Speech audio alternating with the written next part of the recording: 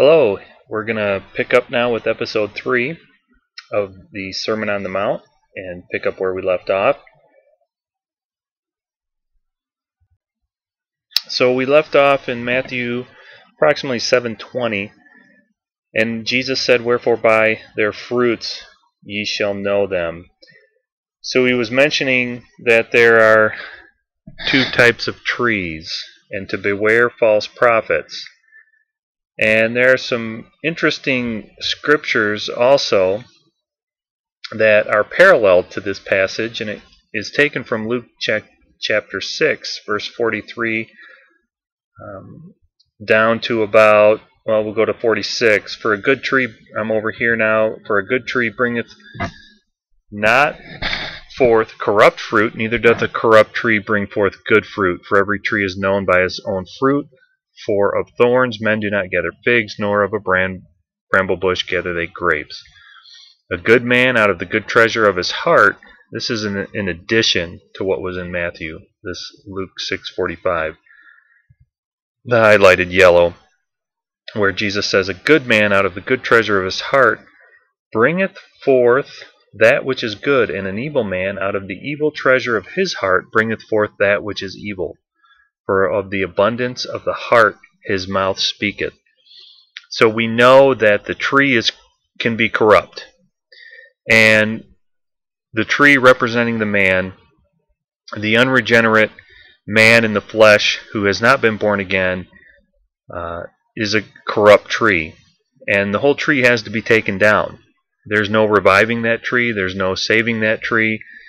A bramble bush will always be a bramble bush. A fig tree will always be a fig tree. So the Lord wants us to become a new tree when we're born again into his kingdom.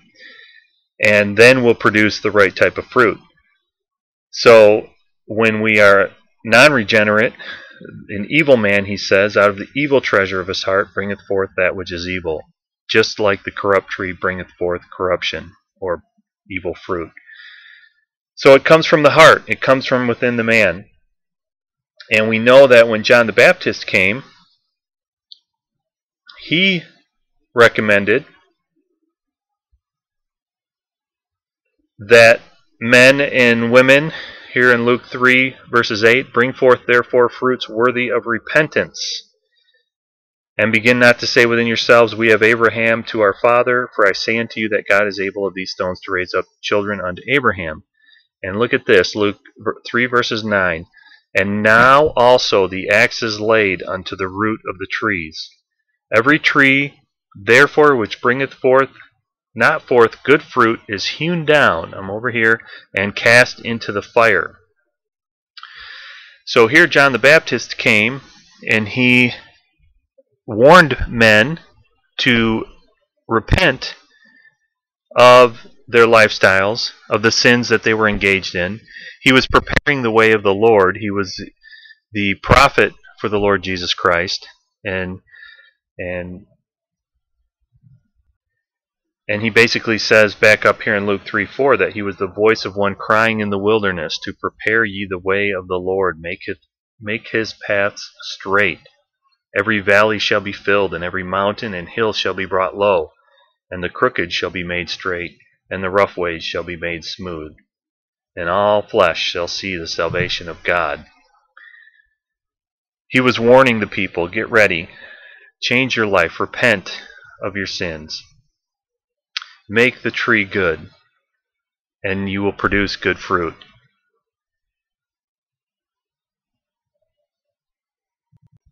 So as we continue on now, look at what Jesus begins to say. I'm going to jump back over here now to Matthew 7:21, over in this area. And look what Jesus begins to say. What a stern warning. Not every one that saith unto me, Lord, Lord, shall enter into the kingdom of heaven, but he that doeth the will of my Father which is in heaven. Well, wait, Lord, I thought that all you had to do was say a short prayer and ask Jesus into my heart. Well, that's not what the Lord is saying here. He's saying that there's coming a day, in verse 22, here we'll go on, and it says, Many will say to me in that day, Lord, Lord, have we not prophesied in thy name, and in thy name have cast out devils, and in thy name done many wonderful works? And look what Jesus responds to them in verse 23. And then will I profess unto them, I never knew you. Depart from me, ye that work iniquity. So this is a very sobering thought, that there are going to be many who come to the Lord in that day, and they're going to call him Lord. And we see in verse 21 and in verse 22, they say it twice. They say, Lord, Lord, with a sense of urgency. And look at some of the commendations these men, possibly women, have on that day. They're saying, have we not prophesied in your name, and in thy name have cast out devils, and in thy name done many wonderful works, possibly healing the sick, raising the dead. So these men, and the Lord didn't rebuke them and say, no, you're a bunch of liars, you didn't do these things. He didn't say that at all. He says the main issue here, I'm warning them, I'm going to profess unto them, I never knew you. Depart from me, ye that work iniquity. So the Lord is saying the bottom line is the attitude towards sin in our heart. Are we a corrupt tree? Have we laid the axe to the root of the tree, as John the Baptist warned in Luke chapter 3, to chop down that old man, that the old man would be crucified with Christ, and that we would rise again in newness of life? Have we done that? And now that the tree is a good tree, then it's going to ultimately produce good fruit, as long as it stays in the proper soil, as long as it gets the proper nutrients. That tree, if it's well tended, is going to grow up and is going to bear fruit. And notice that they are professing that they know the Lord. But what does the Lord say to them in 7:23? He says, it's not a matter of us knowing the Lord, it's the Lord saying, I never knew you. So, sobering thoughts when we get into the Word of God and we actually see what Jesus taught. And I would venture to say there's many pastors out there today who aren't teaching what Jesus taught. They wouldn't even let possibly Jesus into their pulpit. These words would be too harsh for them. But here we're getting clear warning from the Lord Jesus Christ. Just to enhance this thought in Matthew 7:23, we can also jump over to Luke chapter 13. And there was a question posed to the Lord. I'm over here now, Luke 13:24, where Jesus is asked a question in verse 23 of Luke 13, where a disciple says, Lord, are there few that be saved? And what does the Lord say to them? In verse 24, he says, strive to enter in at the strait gate, for many, I say unto you, will seek to enter in and shall not be able. When once the master of the house is risen up and hath shut to the door, and ye begin to stand without and to knock at the door, saying, Lord, Lord, here's this Lord, Lord again, open unto us. And he shall answer and say unto you, I know you not, whence ye are. Then ye shall begin to say, we have eaten and drunk in thy presence, and thou hast taught in our streets. In verse 27, this highlighted yellow, but he shall say, I tell you, I know you not, whence ye are. Depart from me, all ye workers of iniquity.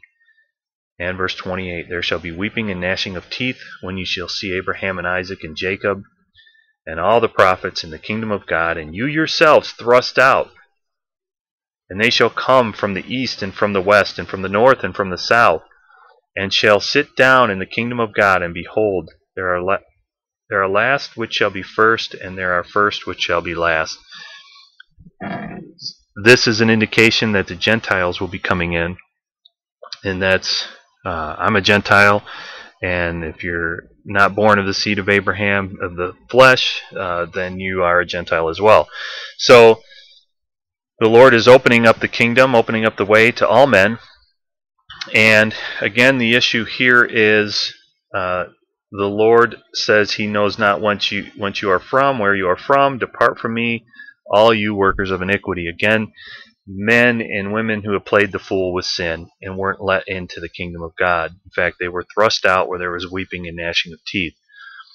So, sobering words. And now I want to get into a little bit onto the two types of foundations we can build the house upon. And there's a good picture here I want to show. I want to show this picture of one house that's built on top of the rock. It's actually looks like it's embedded in this rock, and you can see that even this narrow connection here to the earth is enough to hold up this whole structure. I thought that was pretty fascinating, and you can see it's surrounded by all this water, perhaps a large ocean. I'm not sure where this place is. And we can go on to the next house. I'll just show you the second type of house. This one was built near the beach, near the water, not in the water like the other one, but they built it on a poor foundation. So you can see this house built near the sand, possibly on the sand, a poor foundation, and the whole house, the whole structure is about to fall down. So with these pictures in mind, let's read the words of Jesus here, beginning in Matthew 7:24. He says, after all that we've just discussed, therefore whosoever heareth these sayings of mine and doeth them, I will liken him unto a wise man which built his house upon a rock. And the rain descended, and the floods came, and the winds blew and beat upon that house, and it fell not, for it was founded upon a rock. And verse 26, and every one that heareth these sayings of mine and doeth them not shall be likened unto a foolish man which built his house upon the sand. And the rain descended, and the floods came, and the winds blew and beat upon that house, and it fell, and great was the fall of it. So here we have two houses. The difference is one was built on the rock, and the other one was built on the sand. And the same calamity came against both of them. Rain descending, floods coming, winds blowing, both these elements, all these elements beating upon the house. One fell and the other one did not. The difference was it was founded upon, one was founded on the rock, the other was on the sand. And what does Jesus say the rock and the sand are? You know, you'll hear songs, on Christ the solid rock I stand, or Jesus is my rock, I built my life on the Lord Jesus Christ. Well, those are good, but they're not quite accurate. I think what's most important here, and Jesus says it, is the rock is, therefore whosoever heareth these sayings of mine and doeth them, this is the man who is the wise man. Again, there's an issue of obedience here. There's hearing, not just going to church and hearing the sermon. There's many who do that. But there are those who hear and then obey it. Obey the commandments of Jesus. And we're going to go through the beginning of the Sermon on the Mount, and we're going to see some of the commandments of the Lord Jesus and why it's important to take these things seriously. Because it's an issue of life and death. One man hears the sayings and does them, and the storms come, and his life is successful. He makes it through the calamities of life because he's founded upon that rock of trusting in the Lord and having an intimate relationship with the Lord, where the Lord will say in the end day, I know you. He will profess that. I believe he'll profess that. And so the other man comes and hears the same teachings. He's maybe sitting next to you in the pew, but he doesn't do them. And the Lord says, I'm going to liken him to a foolish man. He's building his life on sand. Now, the Lord obviously wants us to build on the rock. We see some parallel thoughts on this. I'll just jump over to the account in Luke real quick here, just so that we don't miss anything.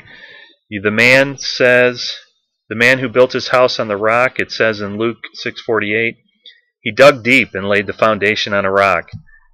So you have to dig down deep before you actually start building the superstructure.